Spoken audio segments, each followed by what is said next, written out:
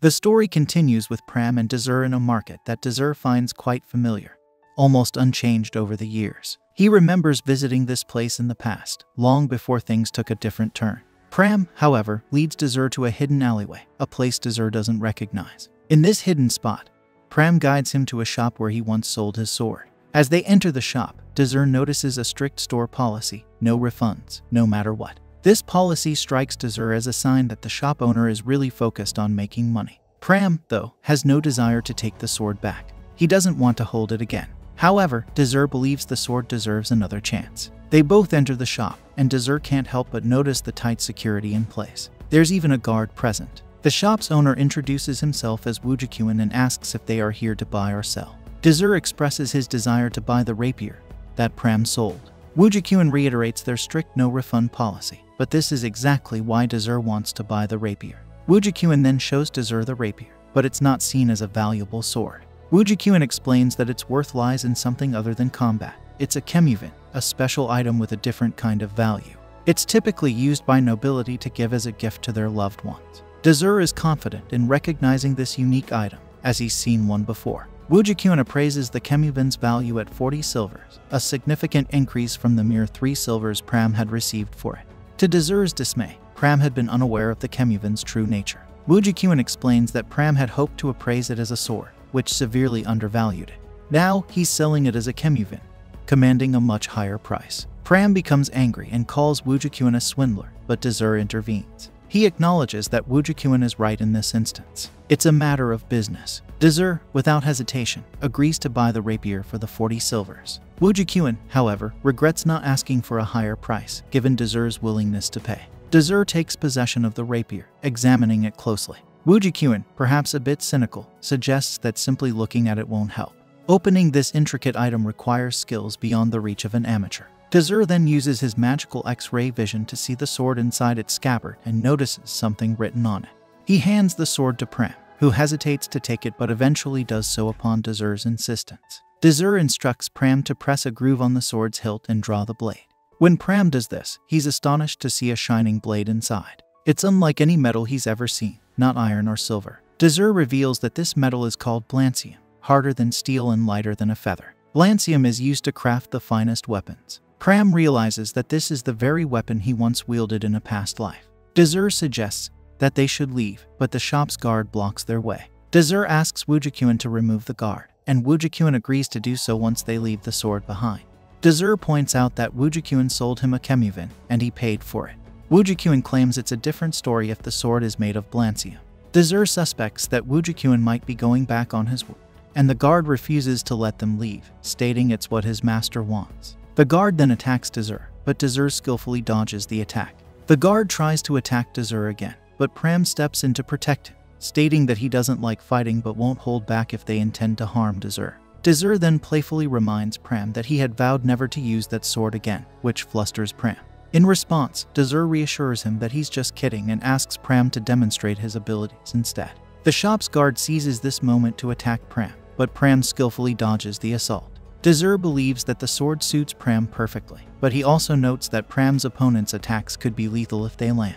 He thinks Pram still lacks experience and wonders if he can win this fight. As the battle unfolds, the guard notices Pram's determined eyes, which impress him. The guard launches an attack, and Pram dodges before delivering a counterattack. However, the guard's defenses are strong, and Desir observes that Pram's strikes have been too shallow. He suspects that Pram might be struggling to gauge the sword's distance accurately. Desir realizes that if the fight continues like this, Pram will be at a disadvantage. The guard is starting to understand Pram's fighting style, and Pram will need to target the guard's vital points to secure a victory. Pram attempts this, but the guard anticipates his move and counters with a kick, knocking Pram down. Desir encourages Pram to believe in his abilities. Pram then notices something written on his sword, which ignites a newfound determination within him. He ponders who Desir truly is and whether Desir already knew the secrets of the sword and the words inscribed on it. However, Pram decides to set these questions aside for now and focuses on winning, as Desir believes in him. He attempts to attack the guard from behind, but the guard anticipates the move and strikes Pram. In a swift move, Pram slices the guard's sword in two and knocks him out with a blow to the chin. Desir checks on Pram's well-being, and Pram assures him that he is fine. Pram acknowledges that if not for the sword, he would have been the one lying on the ground. Desir suggests that it's time to leave, but Woojikyun informs them that the door leading outside can only be opened by the guard they just defeated. If they want to leave, they'll have to abandon the sword behind. In a decisive move, Pram slices the door, and together they exit the shop. The scene shifts to Pram and Desir as they make their way back to the academy. Along the way, Desir asks Pram if he's hungry, and Pram admits that he is. Desir kindly buys skewers for both of them, and Pram expresses his gratitude for the sword and the skewers. Desir downplays the favor, saying that everyone has their own trouble, and maybe he shouldn't have interfered with Pram's issues. However, they're now a team, and helping a friend in need is natural.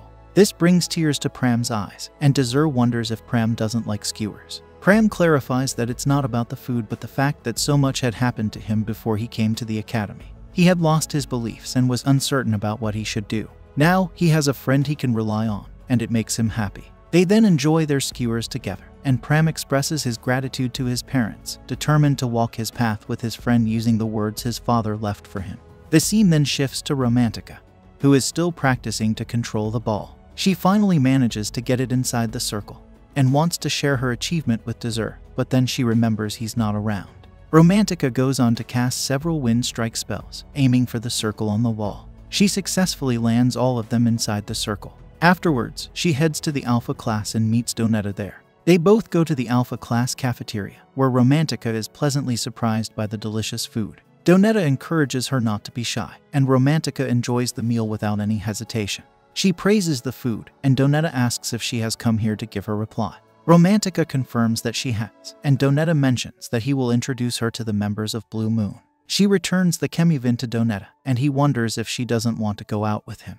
Romantica clarifies that she doesn't and reveals that she has already joined a party in the Beta class. Donetta finds this perplexing and wonders if she was forced to join that party. Romantica explains that she made the choice of her own free will. Initially, she didn't like it, but now she's having fun. The leader of her party is helping her improve her skills. Romantica brings up Donetta's earlier comment about Beta class being a group of commoners considered trash, and wonders if he has no intention of changing that view. Donetta asserts that he doesn't, which surprises Romantica. She then shares a surprising revelation: she used to be a commoner. Donetta's face contorts in shock upon hearing this. He asks Romantica if she's joking, and she insists that she's not. Romantica explains that this is why she ended up in the Beta class despite being a noble. However, she feels fine about it now, as she believes her new party won't view her the way Donetta just did.